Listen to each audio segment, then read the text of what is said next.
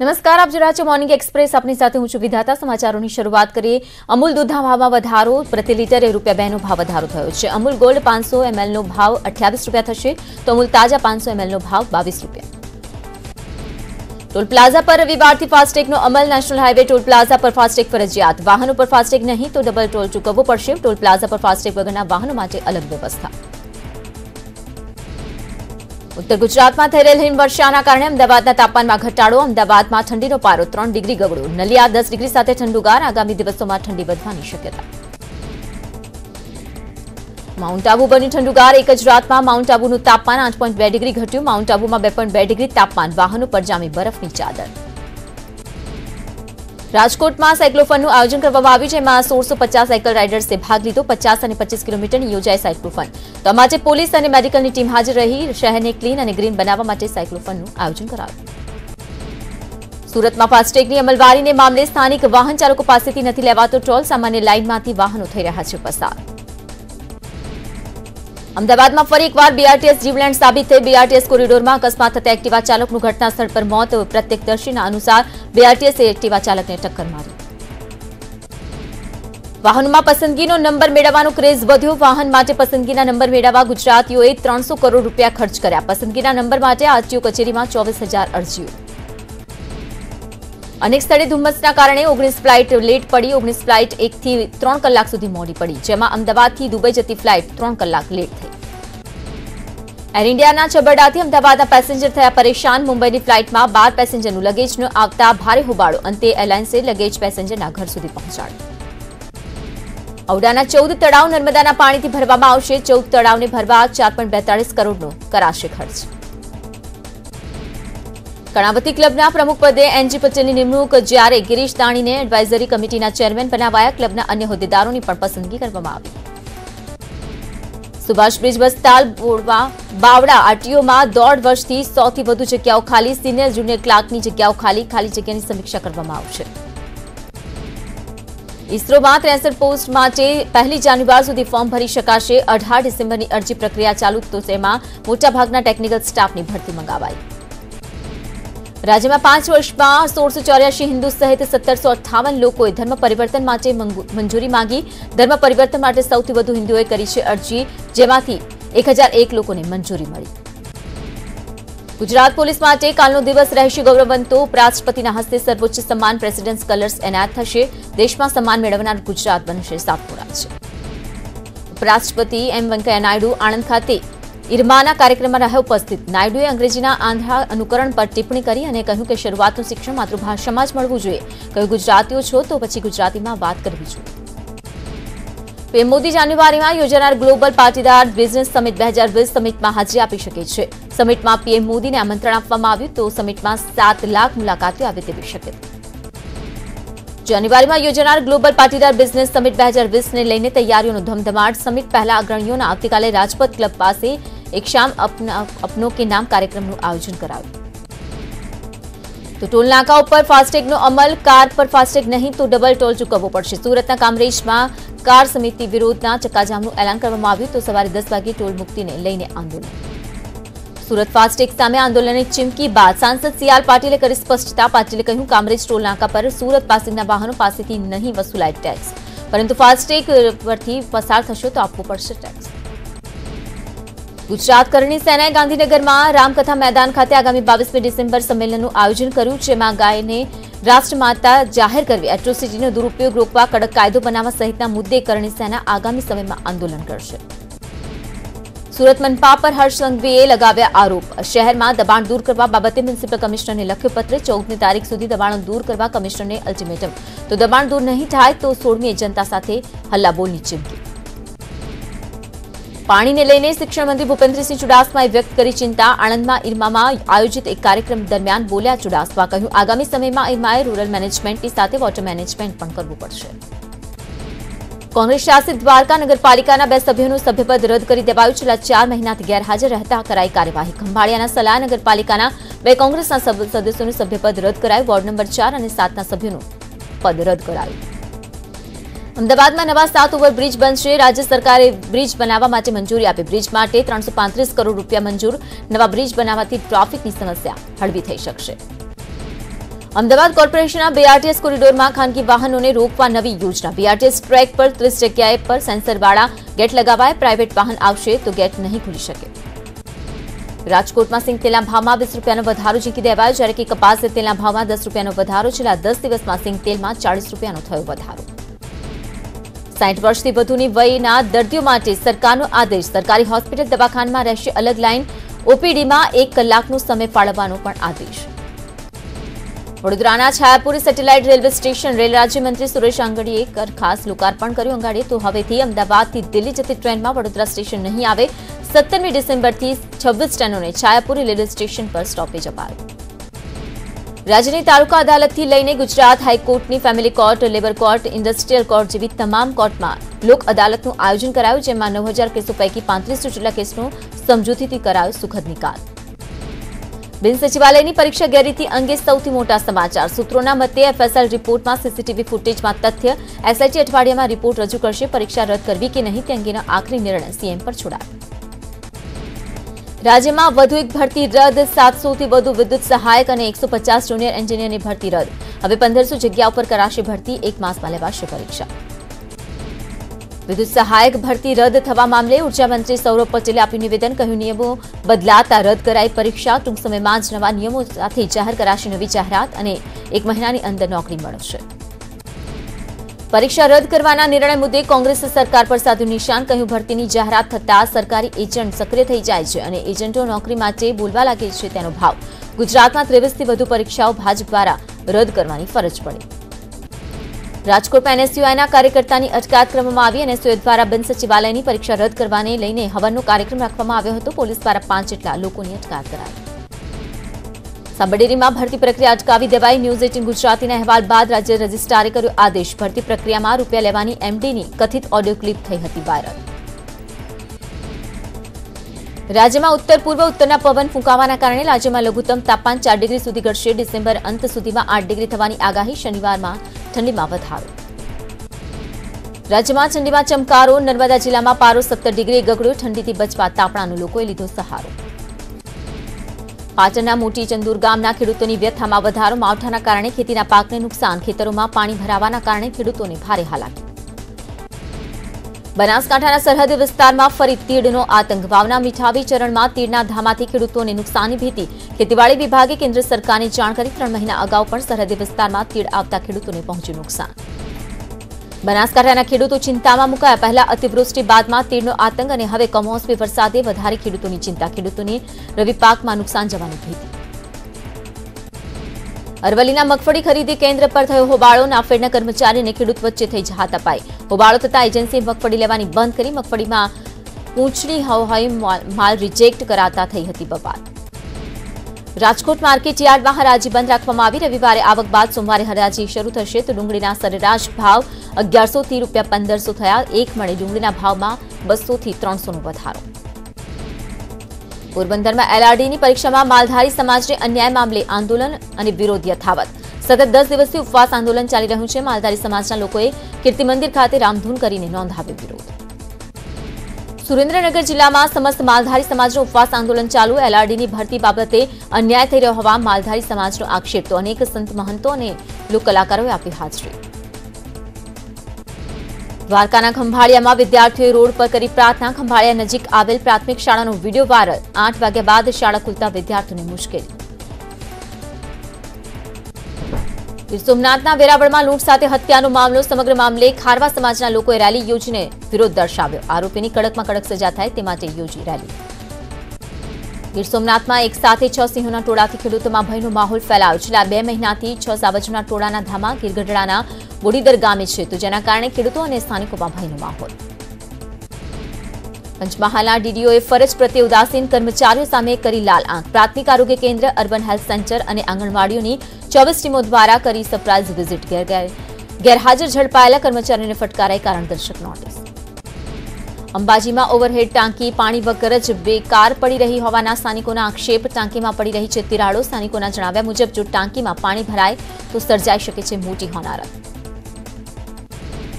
રાજકોટમાં યોજાયેલા લગ્ન સમાજ માટે પ્રેરણાદાયક બન્યા। જેએમજી ગ્રુપના સ્થાપક અને ઉદ્યોગપતિ મયુરધ્વજસિંહ જાડેજા પોતાના લગ્ન સાદાઈથી કર્યા. આ સાથે 86 ગરીબ પરિવારની દીકરીના લગ્ન ધામધૂમથી કરાવ્યા. ભરૂચ જિલ્લા પ્રાથમિક શિક્ષણ સંઘે કર્યા ધરણા, જેમાં 9 તાલુકાના 1000 જેટલા શિક્ષકો જોડાયા. શિક્ષકોને જૂની પેન્શન યોજના શરૂ કરવા, નવી શિક્ષણ નીતિમાં પ્રાથમિક શિક્ષણને સુદૃઢ કરવા સહિતની માંગ સાથે કરાયા ધરણા. રાજ્ય સરકાર દ્વારા આયોજિત ખેલ મહાકુંભમાં મહેસાણા જિલ્લાના વિજેતા ખેલાડીઓ માટે ઇનામ વિતરણ જાહેર કરાયો કાર્યક્રમ, જેમાં લોકસભાના સાંસદ શારદાબેન પટેલ સહિત વિજાપુર, કડી, ખેરાલુના ધારાસભ્યો રહ્યા ઉપસ્થિત. ભરૂચમાં ખેલ મહાકુંભના વિજેતાઓ ખેલાડીઓ માટે ઇનામ વિતરણ જેના માટે કાર્યક્રમ યોજાયો, જેમાં રમતગમત મંત્રી ઈશ્વરસિંહ પરમાર ખાસ રહ્યા ઉપસ્થિત. ભરૂચના ઓમકારનાથ ઠાકુર કળા ભવન ખાતે આયોજન કરવામાં આવ્યું. તાપી જિલ્લામાં ખેલ મહાકુંભના વિજેતા ખેલાડીઓ માટે યોજાયો ઇનામ વિતરણ સમારોહ, જેમાં વિજેતા ખેલાડીઓનું સન્માન કરાયું. સામાજિક ન્યાય અને અધિકારિતા મંત્રીની ઉપસ્થિતિમાં doctor Shyamaprasad Mukherjee town hall ખાતે યોજાયો કાર્યક્રમ. સગીર બાળક સાથે સૃષ્ટિ વિરુદ્ધનું કૃત્ય આચરવાના આરોપમાં અમદાવાદની સેશન્સ કોર્ટે આરોપી વિનોદ ઠાકોરને ફટકારી 7 વર્ષની સજા. વર્ષ 2017માં વિનોદ 6 વર્ષના બાળકની સાથે આચર્યું હતું સૃષ્ટિ વિરુદ્ધનું કૃત્ય. ગુજરાત સિવિલ હોસ્પિટલમાં કુટુંબ નિયોજનના ઓપરેશન દરમિયાન મહિલાનું મોત નીપજ્યું. મોત મામલે શરૂ કરાઈ કાર્યવાહી. ઓપરેશન કરનાર ગાયકનિકને કામચલાઉ ધોરણે કરાયા સ્થગિત, તો પોલીસે અકસ્માતે મોતની નોંધી ફરિયાદ. સુરતના ઉમરા વિસ્તારમાં આશીર્વાદ એપાર્ટમેન્ટમાં થયેલી ચોરીનો ઉકેલાયો ભેદ. ઘરઘાટ મહિલાએ જ 17 લાખના દાગીના સાથે 10,000 રોકડની કરી હતી ચોરી. ઉમરા પોલીસે ઘરઘાટી મહિલાની તમામ મુદ્દામાલ સાથે કરી ધરપકડ. તાપીના ડોસવાડા ખાતે ખાનગી બસ પલટી ખાઈ જતા 10 થી 15 પ્રવાસીઓ થયા ઘાયલ. બસ ચાલકે કાબુ ગુમાવતા પલટી ખાઈ ગઈ બસ. ઘાયલોને વ્યારા સોનગઢ હોસ્પિટલ ખસેડાયા. બસ મહારાષ્ટ્રથી આવી રહી હતી સુરત. ભાવનગરમાં કુવામાં પડી જવાથી 2 બાળકોના નીપજ્યા મોત. ઘોઘાના ગોરિયાળી રામપરની ઘટના. વિવેક અને પારસ નામના 2 બાળકોના થયા મોત. બનાસકાંઠાના પાલનપુરના મફતપુરા વિસ્તારમાં કેમિકલયુક્ત આહાર આરોગવાથી ગાયોને ફૂડ પોઈઝનિંગની અસર. ફૂડ પોઈઝનિંગ થતા 10 ગાયોના મોત, જ્યારે કે 30 ગાયો હાલ સારવાર હેઠળ. ગીર સોમનાથના સૂત્રાપાડા ફાટક નજીક ઇન્ડિયન ઓઇલનું ડીઝલ ભરેલું ટેન્કર લીક થતા આસપાસના લોકોએ ડીઝલ લેવા માટે કરી પડાપડી. સાઈડમાં પાર્ક કરેલા ટેન્કર સાથે પથ્થર ભરેલું ટેન્કર અથડાતા થયું લીકેજ. સદનસીબે કોઈ જાનહાની નહીં. આણંદમાં એસટી બસની ટક્કર, એકનું મોત. બસે રાહદારીને ટક્કર મારતા નીપજ્યું મોત. અકસ્માત બાદ હોસ્પિટલ લઈ જતી વખતે રસ્તામાં નીપજ્યું મોત. આણંદથી કપડવન જઈ રહી હતી બસ. અમદાવાદમાં એમટીએસ બસના અકસ્માતમાં એકનું મોત. ટાયર પંક્ચર થતા બસ બેરિકેડ પર ચઢી જતા અકસ્માત સર્જાયો. આ સ્ટુડિયો પાસેનો બનાવ. વડોદરામાં ગુમ થયેલી યુવતીનો મૃતદેહ મળી આવ્યો. 3 દિવસથી ગુમ હતી 20 વર્ષીય યુવતી. પોલીસના જણાવ્યા અનુસાર પ્રાથમિક દ્રષ્ટિએ હત્યાની આશંકા. પાદરાના ચાંસદ ગામની ઘટના. પંચમહાલના વાઘડીપુર ચોકડી નજીક અજાણ્યા વાહનની ટક્કરે રાહદારીનું નીપજ્યું મોત. અકસ્માત બાદ રાહદારીનું હોસ્પિટલમાં સારવાર દરમિયાન થયું મોત. અમદાવાદના નારોલમાં 12 વર્ષની બાળકીના અપહરણના કેસમાં પોલીસે 2 અજાણ્યા શખ્સો સામે પોક્સો હેઠળ નોંધી ફરિયાદ. બાળકી સાથે દુષ્કર્મ થયું છે કે નહીં તે મેડિકલ રિપોર્ટ બાદ બહાર આવશે. જામનગરમાં થયેલા અકસ્માતના સીસીટીવી આવ્યા સામે. ટાઉન હોલ વિસ્તાર પાસે સર્જાયો અકસ્માત. પૂર ઝડપે આવતી કારે 3 ગાડી અને 1 એક્ટિવાને લીધા અડફેટે. અકસ્માતમાં એક્ટિવા ચાલકને પહોંચી ગંભીર ઇજા. ગુજરાતમાં આરોગ્યના નામે અપાય છે નશાની છૂટ. 5 વર્ષમાં અંદાજે 17,514 લોકોને દારૂની અપાઈ પરવાનગી. અંદાજે દિવસમાં 10 લોકોને અપાય છે પરવાનગી. અમદાવાદમાં લગ્ન પ્રસંગની પાર્ટીમાં પોલીસનો દરોડો, તો સાથે અડાલજ પોલીસે 14 યુવકોની ધરપકડ કરી. દારૂની 16 બોટલ સાથે 8 લાખનો મુદ્દામાલ કરાયો કબજે. પોલીસે આગળની કાર્યવાહી હાથ ધરી. વલસાડમાં ફરી ભૂકંપનો આંચકો અનુભવાયો. અંદાજે 2.1ની રિક્ટર સ્કેલની તીવ્રતાનો આંચકો અનુભવાયો. વારાફરતી 4 ભૂકંપના આંચકા આપતા લોકોમાં ભય. રાત્રે 11:30ની આસપાસ ભૂકંપનો આંચકો આવ્યો. કચ્છમાંથી પાકિસ્તાની બોટ ઝડપાઈ. હરામી નાળામાંથી બીએસએફે બિનવારસી બોટ ઝડપી પાડી. પેટ્રોલિંગ દરમિયાન બીએસએફે ઝડપી બોટ. અમદાવાદમાં એમટીએસ બસને નડ્યો અકસ્માત. બસના ટાયરમાં પંચર થતા અકસ્માત સર્જાયો. ઓસ્ટ્રેલિયા પાસે રોડ પર રહેલા બેરિકેડ પર એએમટીએસની બસ ચઢી. સુરતના ખટોદરામાં રેડિયન્ટ ઇંગ્લિશ એકેડેમી સ્કૂલના બસનો ડ્રાઈવર દારૂ પીધેલી હાલતમાં ઝડપાયો. પોલીસે ધરપકડ કરી. દારૂના નશામાં બસ ચાલકનો 2 વાર એક્સિડન્ટ થતા બચ્યો. ઘટના સમયે બસમાં સવાર હતા 20 વિદ્યાર્થીઓ. અરવલ્લીના શામળાજી ટેન્કરની ટક્કરે 1નું મોત. ટેન્કરનું ટાયર ફાટતા અકસ્માત સર્જાયો. સમગ્ર મામલે શામળાજી પોલીસે તપાસ હાથ ધરી. સુરત વેડ રોડ પંડોર વિસ્તારમાં મોબાઈલના શોરૂમમાં લાગી આગ. શોર્ટ સર્કિટના કારણે આગ લાગી હોવાનું પ્રાથમિક અનુમાન. આગ લાગવાનું કારણ જે હતું તેમાં લાખો રૂપિયાનું નુકસાન, તો ફાયર વિભાગને કરાઈ જાણ.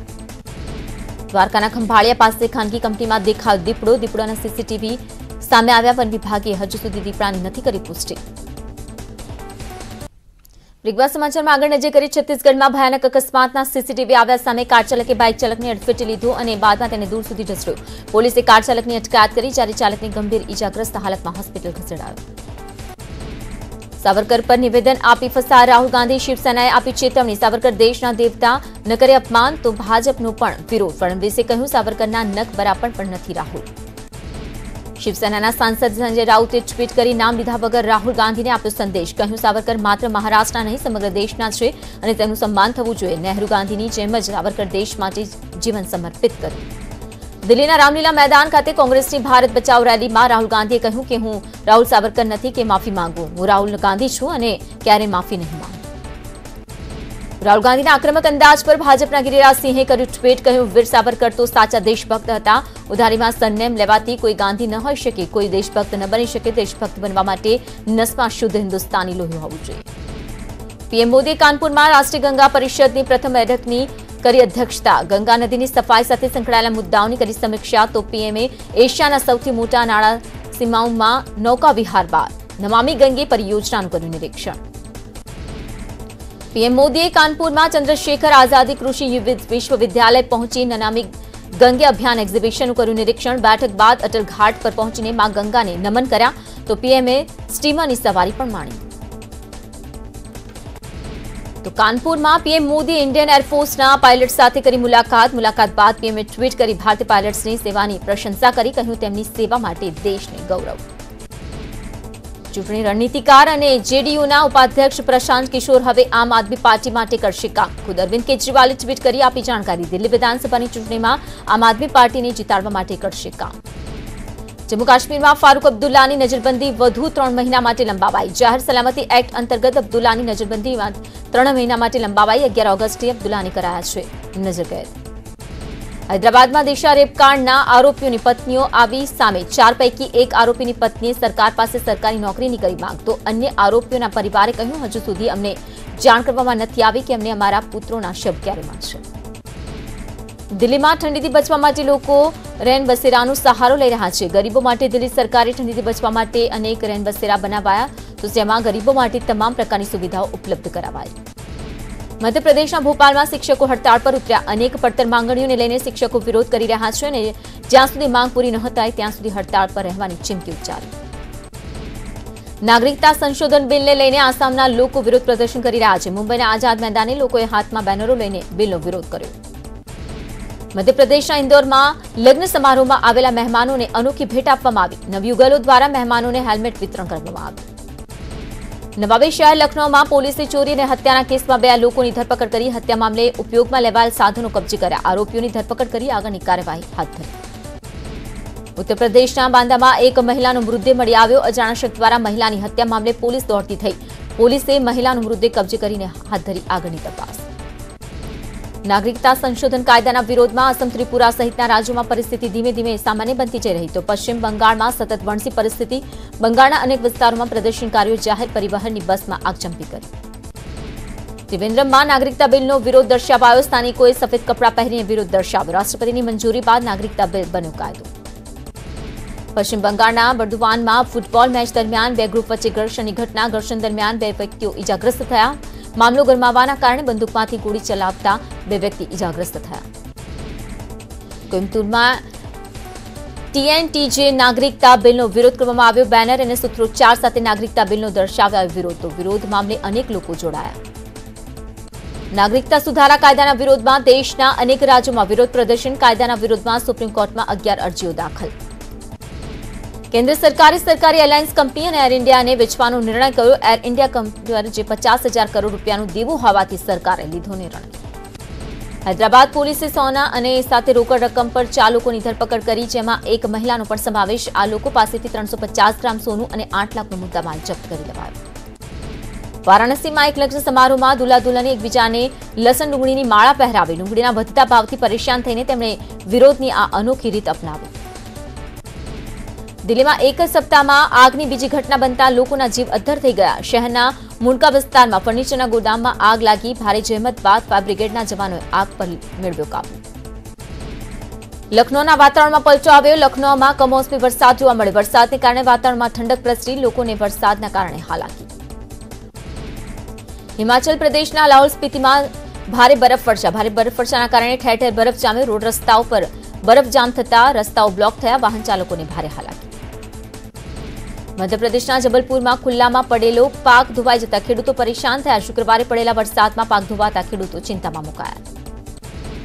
ઉત્તર પ્રદેશના વારાણસીમાં પડેલા વરસાદને કારણે રોડ રસ્તાઓ પર પાણી ભરાઈ ગયા। વરસાદ પડતા ઠંડીમાં પણ વધારો થયો।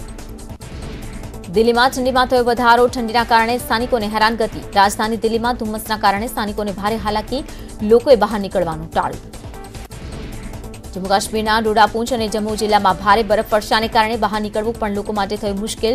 શહેરમાં કર્ફ્યુ જેવી સ્થિતિ, ઘરની છત અને ઝાડ પર છવાઈ બરફની ચાદર। મોટાભાગના સ્થાનિકો કફોડી સ્થિતિમાં મુકાયા।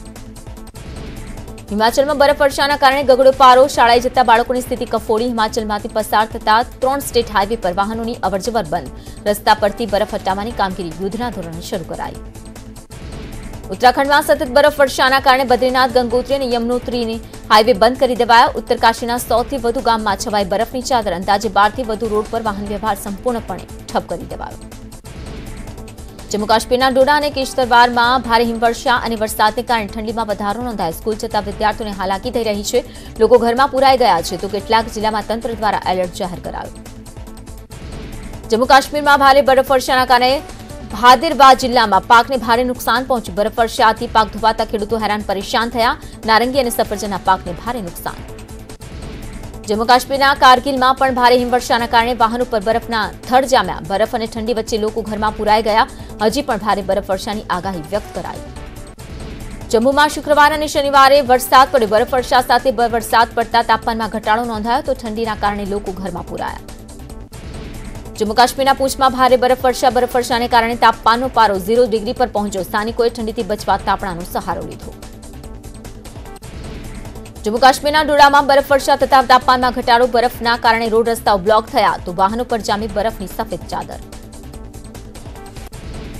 हिमाचल प्रदेशની લાહોલ સ્પીતિમાં બરફવર્ષાના કારણે વાતાવરણ આહલાદક બન્યું છે। આના કારણે પ્રવાસીઓ પણ મજા માણી રહ્યા છે તો બીજી તરફ ભારે બરફવર્ષાના કારણે રોડ રસ્તાઓ બ્લોક થયા।